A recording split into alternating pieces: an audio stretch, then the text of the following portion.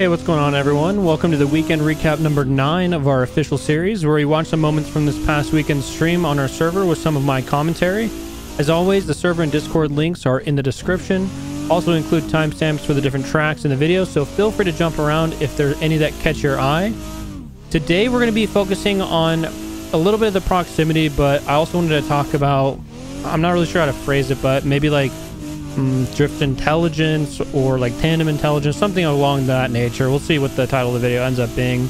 But basically, I wanted to show a lot of clips of not the closest door-to-door proximity that we've been seeing, at least in the last series or the last video, but rather more of a different perspective of being, I think for most of these clips, more in the mid/back of the train. Especially with our server too, you know, we're really focused on having really big trains. It's always really enjoyable like that. So I kind of wanted to give this video out there to you guys that are looking to improve in more of a train setting maybe, and give you some insight and some ideas excuse me, of what I'm thinking of. So let's talk about it. Here we're on a chase with 2 cars in front. I think we're about to switch to another run though. So here we are on our 4th position. So I've driven with Sniper. I don't know about the second person, and I've driven with Yasko there in the front. Now, one thing I want to call out here, even though I've driven with these 2 drivers, I haven't driven with the second driver. And you can see little mistakes or even big mistakes that that second position makes is going to impact you a lot.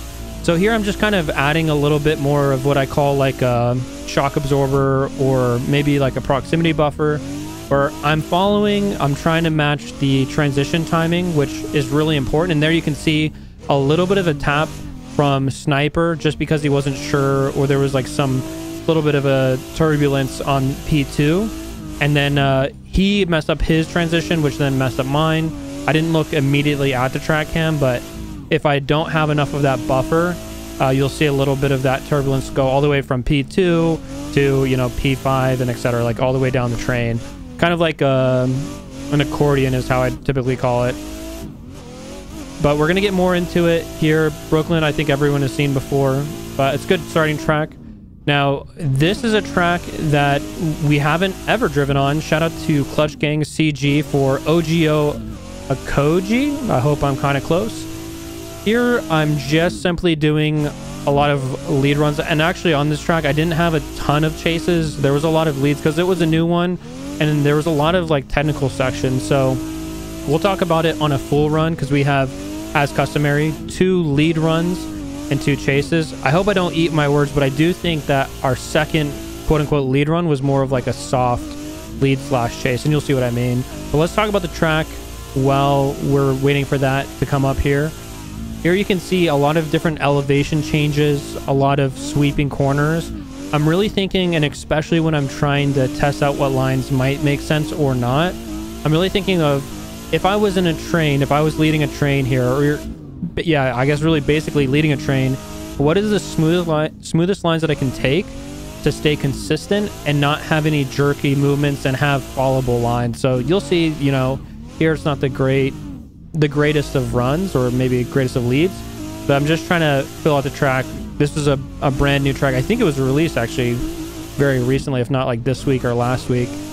I'm just kind of filling out the different areas, see what makes sense, what doesn't. You can see I'm not looking like super confident in any of these lines that I'm taking here. So we're going to switch to what I believe is, okay, actually it is a full lead run. So here you're going to go all the way up. Now this corner, I was trying to take it out. You could saw the last one I was more inside, that one I was more out. I lost a lot of momentum, which to me I don't want to be doing on a lead run, especially if there's, again, a lot of people behind me. It's going to kind of mess up people from probably P3 down. And then here, same thing, testing out the e-brake a little bit to see how that feels. It is a little bit of a gradual slope up, so I'm just going on the inside. Here I can kind of fill out the entire outside. It doesn't feel like I have to go in super hard. And then this part here too, another like wide sweeper. I did kind of cut on the inside a little bit to set me up good for the other corner.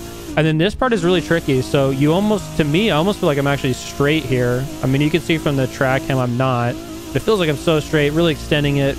My gearing, because I like to just try to run one gear, really struggling. I was kind of topping out, as you could probably hear there. And then here, going a little bit on the inside, I think I could probably go a little bit wider if I wanted to. And again, I'm just thinking of keeping that forward momentum going forward and not sideways, I guess, if that makes sense to you guys. I want to make sure I have that forward momentum because everyone, at least here in Assetto Corsa, and I would probably argue real life too, is going to expect that forward go. So here, Turbo throwing a crazy entry in, literally like grinding the rail there. And here you can see, and especially like look at his lines that he's taking too, and kind of think about what the lines that I talked about.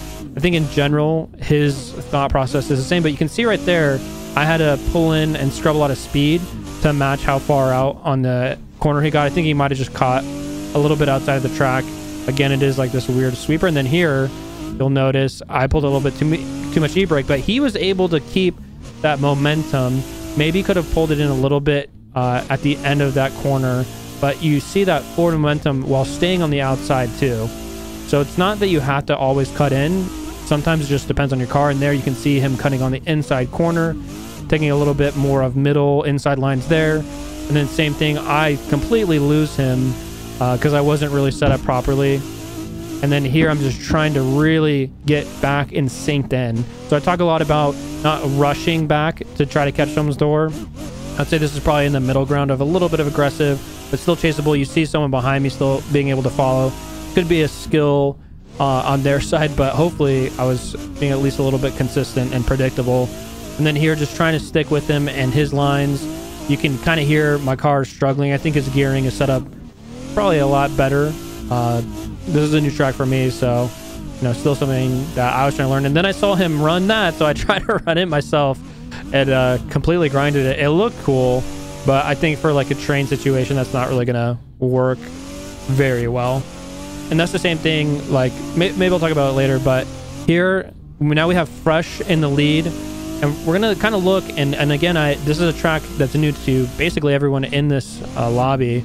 So everyone has a lot of different lines. I'm trying to just kind of fill out, see what he does. You can see a lot more of a proximity that I'm generating between me and him, just to make sure that I'm not stacked up on his door. And especially so you can see there's a lot of different styles that he's bringing to his lead that I'm having to try to adapt to. And I think if I was too close to him, one of the biggest things that I try not to do is mess up people's driving and their lines. So especially on a chase, if I mess him up, you saw on Brooklyn, I'm going to mess someone up behind me. And then also I'm going to ruin his lead run and kind of sour his experience. Not like just in our server, but in any server, right? You want to, especially if you have a good lead, you want to make sure you're giving him space, not making him nervous, not making him have to take bad lines because they're afraid that you're going to hit them. But I think what I was going to mention, basically, maybe I'll mention it on this transition to the next track. I want to talk about 360s in trains. Might be a rough topic. But here we are on, man, no one corrected me on the last video or made fun of me, which I appreciate, but I think it's Tsubuka. I think that's just officially what I'm going to call it. Anything else, I'm going to mess it up. But this track has been still a challenge for me. I was really hoping that maybe this weekend we were swapping through tracks. We put up a vote. People wanted to run this track. I was really hoping I would get a little bit better on these chases to really give a cool video visually to watch. But I honestly just am still struggling. I'm still learning it. I do feel like every time we come back, though, I continue to make more and more improvements. But I'm still a little bit, I think actually for me personally, I'm a lot further than I like to be. But let me talk about that last statement that I was making earlier is, we talk about taking lines that are predictable, taking lines that are going to continue on that forward momentum and not lose momentum for the people behind you. But one thing I said, right, is these 360s. So I know that it's pretty cool. I know that it can be cool and it can look cool, IRL or in sim, but really like in a train, like I've said this in our last couple videos, I think, and maybe out throughout this whole series, but in a train, in the middle, in the front, I mean, really anywhere minus the very front, and you could maybe argue this doesn't apply to the very back, but basically you shouldn't be throwing 360s. It's not really possible to follow like that. I think IRL, the biggest like tandem 360 was literally that, 2 cars, and they kind of knew what was going to go on. Kind of the same idea for backies, but I think that is a little bit more adaptable depending on who you're driving with, and if you're used to driving with them. But in general, you want to, again, have a predictable line that's going to be very consistent. And then you also want to make sure you're not making any, I guess when I say predictable, I also mean that you're not braking super hard, you're not really going on throttle out of nowhere, things like that, if that makes sense. So all this to say, like, how to be a good train member, in my opinion, those are really big, especially if you're going into the servers and you're like, man, I don't know why, like, I try to follow people and like they just don't want to drive with me, or I go behind them and then they reset, like, you know, maybe essentially, or you know, maybe you jump in a train and they like don't, you can kind of vibe it out, but they don't really want you to be there, I guess, in a sense. All those kind of things set into more of a condensed point is like, being a good train member, there's a little bit of etiquette involved, and I hopefully want to make a more broad etiquette video in the future. But the better your etiquette, regardless of your skill level, I think people are going to be a lot more welcoming and accepting. And if you're seeing that people are not really wanting to drive with you, you might want to look at that and say, like, am I being a driver or a drifter on the track that I would want others to be, right? And if you want to have a good chase, you got to have a good lead. And you got to have a good lead by being consistent and taking lines that are followable, right? So maybe a little bit of a soapbox. Just wanted to kind of throw that out there for those of you that might be encountering that, or just some more thoughts, especially for this line. I'm not very good at this track at all, as you can see. So I don't really have a ton of like line commentary to give you. I'm still learning a lot of it. I think once I memorize it, I'll be in a better spot. But I just kind of want to add this section in there for everyone, and let me know what you think, man. Like, I'm always receptive. I always like to hear what you guys say. I've been reading the comments on every single video and replying to most, if not all of them. So if you guys have any thoughts, if you agree, disagree, genuinely let me know. I'd actually be pretty curious what you guys think to my feedback on this point. But anyway, our next track into this series today, I believe, yep, we are on Rythem N Flow. Now, what's crazy is, I think if I remember correctly, we actually end up on this track 3 times this weekend, quickly becoming if not already, a crowd favorite. But now let's talk about more specifically what we came here to talk about, is that proximity, you know, being a good train member, and how hopefully that I'm able to show you guys what that looks like. So here we are on P5 of this train. You can see there's a lot of different gaps going on. There's a gap between P1, P2, gap between P3, P4, and then you see a little bit of lag there too. So I'm just kind of reading what Sniper's doing, or DA Sniper's doing, how he's running his lines, trying to keep a little proximity. You can see actually there was at least 3 cars behind me. So really, I always try to drive like there's someone right behind me, or that there's a couple people behind me, and hopefully again that shows up. But I do want to kind of explain. That's why you don't see as maybe as an aggressive door-to-door action as you might want to see, or maybe even expect to see, right? But I'm not that good of a driver, so it's definitely not like that. But here again, calling back to the Brooklyn track, you saw when one person in the front or in the train has a tap, and it kind of like offsets the lead driver, but then it also kind of adds some turbulence to the train.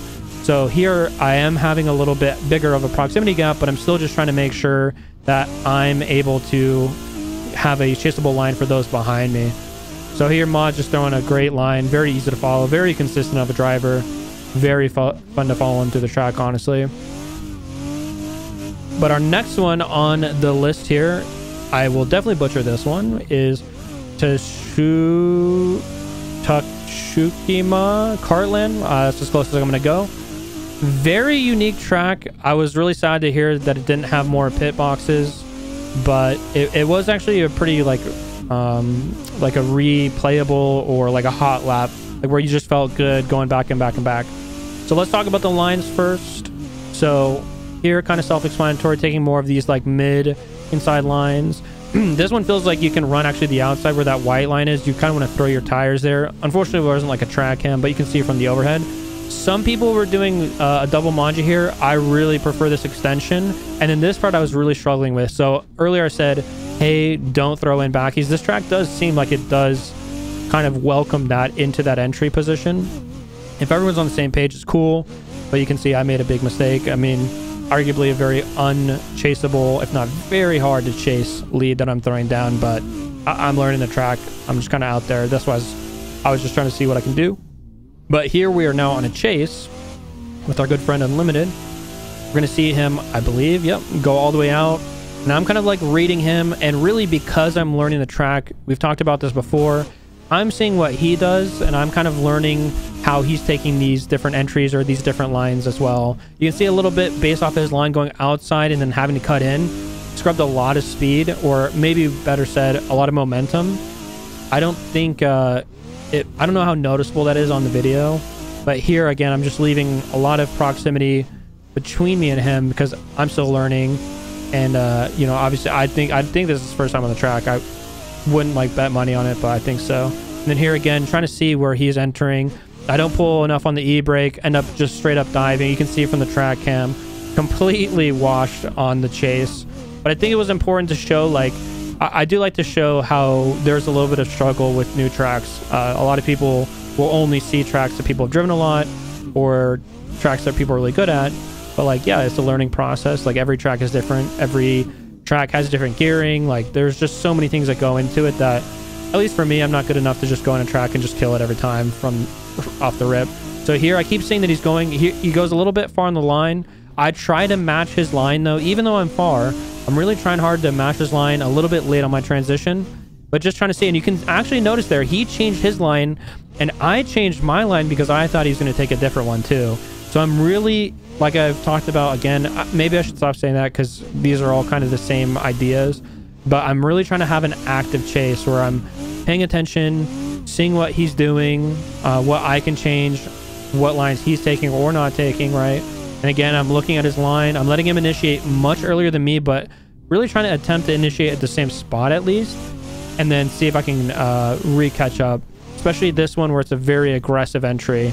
I'm just trying to fill it out. It's very easy on these fast entries that scrub a lot of speed to just go full send and then end up running into the person in front of you.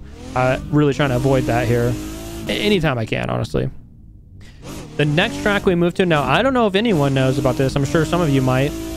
Creme Brulee Island. Interesting name. I have never heard about it. Not only have I never heard about it, it was like not even findable. I literally couldn't find it anywhere, which was actually insane to say out loud. But yeah, shout out to I totally spacing who gave it to us. But it was suggested, it was voted on, and yeah, it was actually a pretty cool track. It kind of reminds me a little bit of Brooklyn, a little bit Shadow, elevation changes, a nice little entry. I would love to see a little bit more seat time on this track if the lobbies vote for him. But let's just quickly kind of talk about these different lines that I'm taking. And again, remember, or at least keep in mind, I'm trying to think of what is going to make the most sense to continue my momentum and support basically a big drift train. So here I'm going on the outside. I'm thinking I should probably cut in a little bit here, taking the inside line. Here I was able to, as the time went on, able to link that without having to correct too much. Here, kind of filling out the line, maybe going a little bit too wide. I'm going to try to focus again on the first-person cam, but definitely look at, during this video, if you haven't already, on these lead positions, the track cam. It'll kind of tell you a lot about the train health behind me. And you can kind of see, like, is it an issue with the lead? Is it an issue with maybe them expecting a different type of corner? Here you can see, like, they're a little bit more shallow on that angle. You can kind of learn a little bit, too, and see how my actions correlate to the people behind me. Because I think a lot of us, myself included, minus these videos, don't have the luxury of being able to see this live. I only can see this and learn from it because of, honestly, really this series. So thanks for watching it and enjoying it, guys. But now we are on a little chase. I think, I don't want to say for sure, but I think this is a little bit of a soft chase. Also, if you notice, we have one of our swarm friends in the building doing a little bit of a run with us here on Creme Brulee Island. But yeah, I'm just trying to stay far. Maniac, kind of filling out the lines too there. You can see I was trying to correct it to catch back up. You can see how bad of an idea that was. I think I should have just maybe even straightened and just reset. But here I'm just trying to chase him, trying to see how he's approaching this. You know, we're only a couple, I think at this point we're only a couple runs in or so. So just trying to see how he's taking lines. You can see how much of a shallow line I'm taking in comparison. But again, trying to catch up to him, trying to be chaseable. I would say I would probably give this a D, if not like a C minus at best, for like catching up and being chaseable. I don't really think it was very good on my part, but I am looking at the red arrows. I feel like the proximity of red arrows are pretty big. So if I don't see a red arrow, I don't sweat it as much. But once I see a red arrow behind me, I typically try to tighten it up, especially for chasing. So here, like now I see a red arrow. Hopefully I don't eat my own words and start becoming a little bit unchaseable. But yeah, also like you could see we're now synced up with the guy in front of him. I can't see for some reason, he reset. But that's also another thing too. Like I think Maniac did a good job not being too aggressive in what turned from his lead to a chase. And then same for me, like when that happens, we don't really know how it's going to react. Just trying to hold a lot of that proximity there. Make sure if someone is behind me, because I did see that red arrow, I'm given enough space to work with.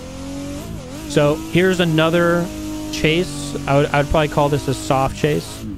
I'm not sure if it was the track or my driving. I think this is the last day on Friday, actually. So might have been a little bit tired. They're trying to help him with the correction. And you can see like how bad that would have messed people up behind us. Luckily, we're still kind of learning out the track. Not too worried about people behind us or really our stability. At least I'm concerned with it, but really I'm more focused on learning the track and trying to keep a little bit of proximity with him. But getting a little bit more aggressive with the proximity here. A little bit early on the transition, which then you could see I tapped on as rear bumper. Then here I'm seeing that he's running the full outside. And right there you notice, because I had enough of a proximity gap, he was trying to really push that outside. I was able to continue the drift without having any issues for him on the recovery. And if there was people behind me, I wouldn't have had any issues too. That's kind of what I talk about being a cushion or maybe like a stabilizer. Maybe I'll think of like a different, I'll maybe think of a name, unless you guys like that name. But yeah, just trying to stay with him. Not trying to be too aggressive here. Just trying to learn what he's doing, what I can do different. Still trying to stay near him though. And then also having, because I'm near him, being able to practice trying to transition at the same time. Really cool sunset back there. Sorry, a little distracting. But yeah, shallowing in a little bit, but here catching back into the sink. A little bit of a transition. I'm kind of going a little bit slow. That corner is actually kind of weird, man. And honestly, I guess I don't really have a lot of line advice on this track. I'm still learning it, but maybe next time if we get more time, I'll be able to give a better insight into it. But now we switch to Saturday. We're actually on Lime Rock, a cult classic, as I've said before, if not just a classic in its own right. Here we're following 40K. We haven't driven with this man in quite a while, so I'm just giving him a decent amount of space, trying not to be too aggressive. Definitely taking a little bit of an advantage here. And you can see as he slowed down, I bumped him up. Now, because I was matching his angle, it really wasn't too disruptive. But that is something that you want to think about when you're in your chase position, is making sure that you're not braking or losing a lot of that momentum, because really, again, it is a train. If you think of a train, you know, I'm not sure where I'm going to go with that, but let's just say an accordion. Let's just say an accordion. I'm so sorry, dude. So sorry. But yeah, just trying to be smooth and consistent, staying with 40, kind of seeing how his lines are. Even though this is a very driven track, I would say for most people, it is interesting to see how different everyone's take is on the different lines. But yeah, working hard to stay on proximity.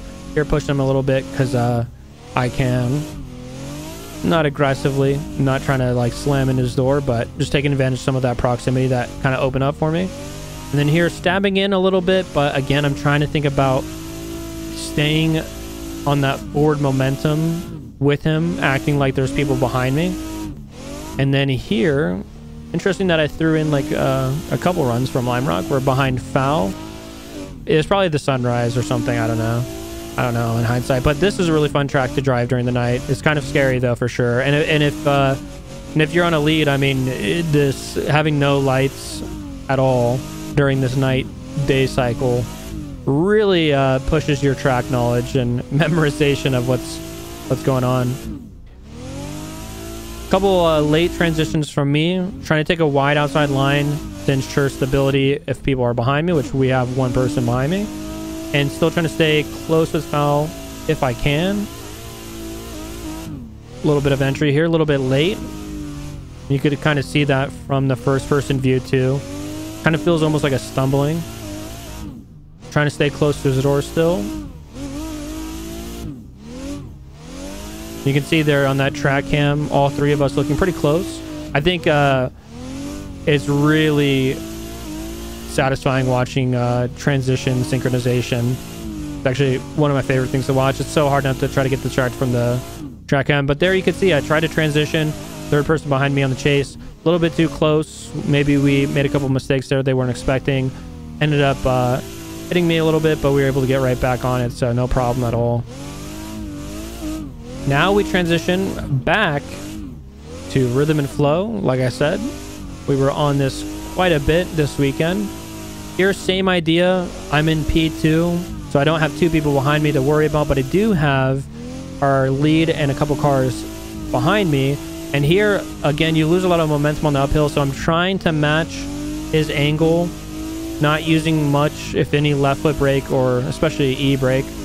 Here, I think I need to trust the car a little bit more on that outside. I always end up going a little bit too in. And then you can see right there, I got a little bit too aggressive, too close to him, kind of ruined his angle and what he was trying to do. And if there was a lot more people or even just one car a little bit closer to me, that would have then cascaded into an issue for them to try to figure out too.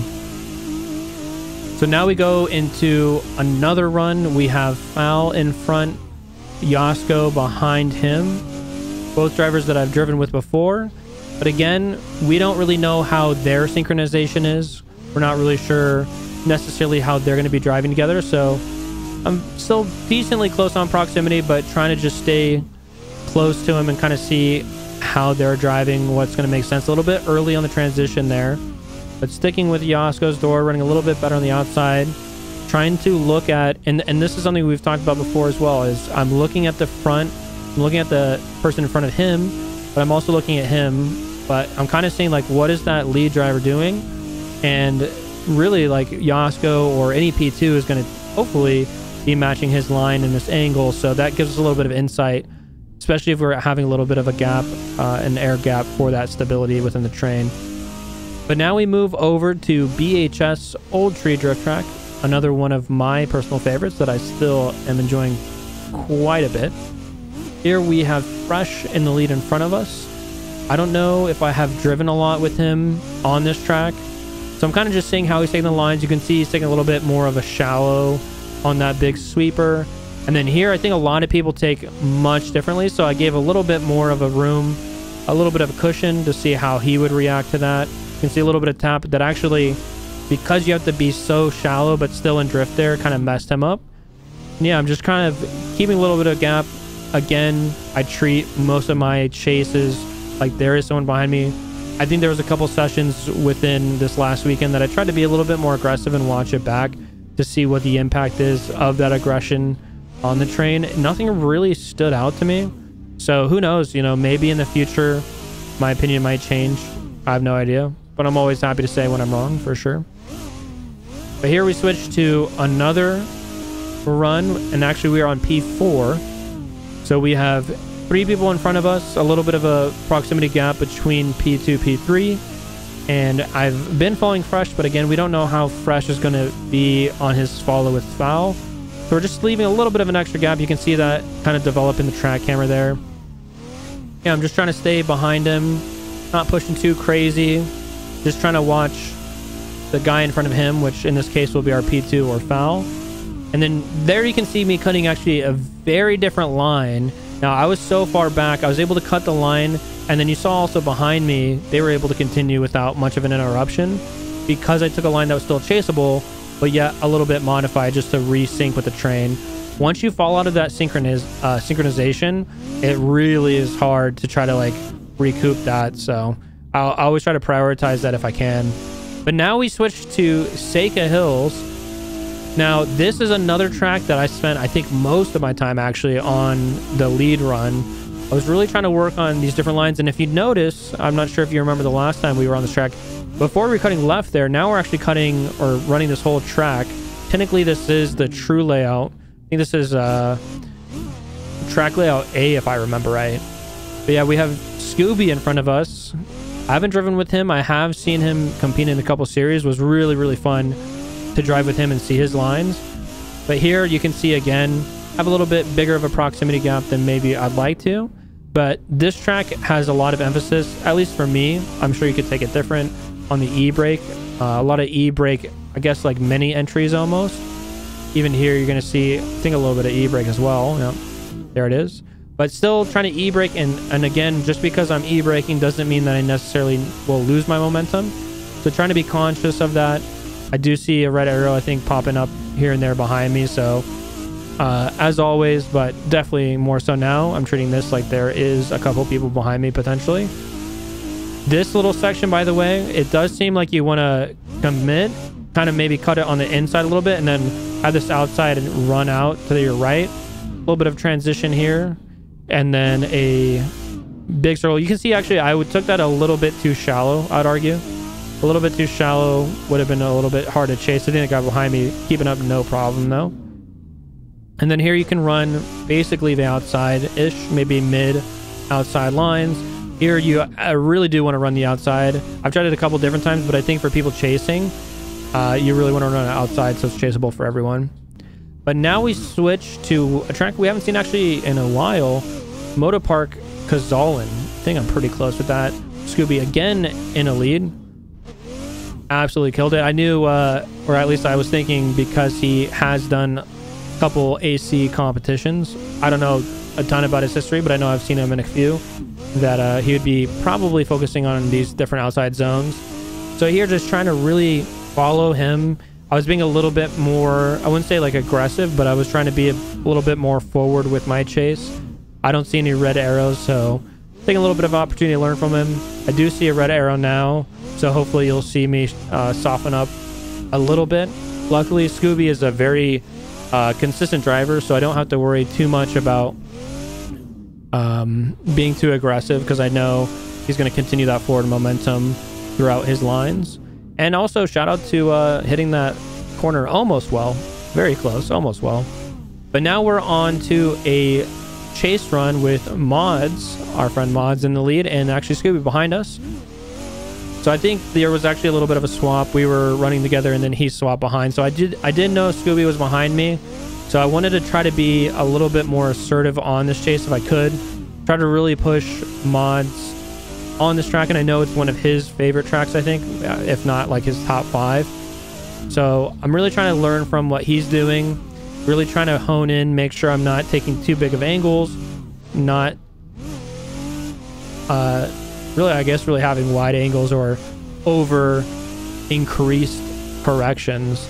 Really trying to stay and match all those transitions. Here, making a little bit of mistake, tapping him on the outside rear quarter. He's able to recover, thankfully. But I don't get scared, because I know, or I hope, he's okay with me making a couple of mistakes here. But now we switch to, I guess this is, yeah, back to Rythem N Flow. We actually have Turbo, who we haven't seen this entire video, which is kind of crazy to think about. But we have Turbo in the lead, fresh behind him, a couple cars behind me. We've been talking a lot about that cushion, that stabilization. I think Rythem N Flow is a pretty good track to kind of accentuate what that can or what that does look like. Again, I'm just trying to stay with them, take the same lines. Really, like, if I'm going to lose proximity, if I'm struggling a little bit with that, I want to continue to have a like consistent bigger proximity gap, I guess, if I could say. And then also really working on following that line and those transitions. And you can kind of see, hopefully a little bit, I was really looking at P1, and in that case Turbo, to see what his lines, what his angle was going to be. And also at the same time watching P2, making sure I wasn't doing anything crazy there. But yeah, you can see a little bit of a dive that I just made there. Luckily, P3 was able to stabilize a little bit. But if there was a lot more people, there would be a lot more dives. Kind of like if you're in traffic, I don't know if this is too much, but if you're in traffic and like one person stops in the freeway or slows down the freeway, Next person slows down a little bit more, a little bit more, a little bit more. You know, you see like literally people stopped on the freeway basically because it kind of trickles down, right? That's kind of why I refer to these things as an accordion. So any mistake that you make in P2 is going to then most likely trickle down to P3 and whoever else is back there. I think a lot of people say, I don't struggle a lot in P2, but I struggle a lot in P3 or in these further back positions, and I think that's probably a big part of it. A lot of people that are good in P2 are good in P2 because they only have to worry about P1, but in reality, I think if you're in a P2 or any position outside of the chase or the lead, like the very end of the train or the front of the train, you should be driving for the person in front and behind you at the same time, basically, right? I think you guys heard me say that a few times here and there. But yeah, same idea. I'm not sure how Professor and Yasko's synergy are. You'll see here at the track cam, a little bit of a tap, and I think there's a section in here that you're going to see that really accentuates more like what making a mistake can lead to drivers behind you too. Also, I think even taking like lines that are not very healthy can really impact everyone else behind you. Also, if I didn't mention it, this is Lime Rock, by the way. Sorry, I think I might have said it. I'm not sure. But yeah, here's another example. I'm P2. I'm with a driver in front of me who I haven't driven with before. I'm keeping just a moderate amount of proximity between the two of us. Still, I'd argue not too bad. Still pretty close. Still within the train. And then if you look at the track camera here, if I remember correctly, you're going to see a dive from P3. And then P4 is going to make a mistake. P5 is going to tap him. P6 is out. And it's gone. I mean, and then you see the train is completely gone. And this is not a slight on any driver at all. I make these mistakes as well. But that's kind of like an actionable thing for you guys to see, how that does impact other people around you and kind of terminate an entire train. But yeah, man, as always, this video just went by really quick. A little bit shorter this weekend because we did watch FD. If you guys are interested, definitely join up during FD. We try to do watch parties there. But other than that, man, I hope you guys had a good time. As always, I appreciate you guys watching. Really appreciate all the support you guys have been given. And shout out to everyone that's been enjoying the server, man. We keep on growing. So if you haven't already, join the Discord, join the server, and genuinely, I hope to see you guys out there. We're all here getting better. More of us that are out there, the more fun it is, the more people we can kind of improve and learn from and grow together. Other than that, thanks for watching. I'll see you on the next one. Peace.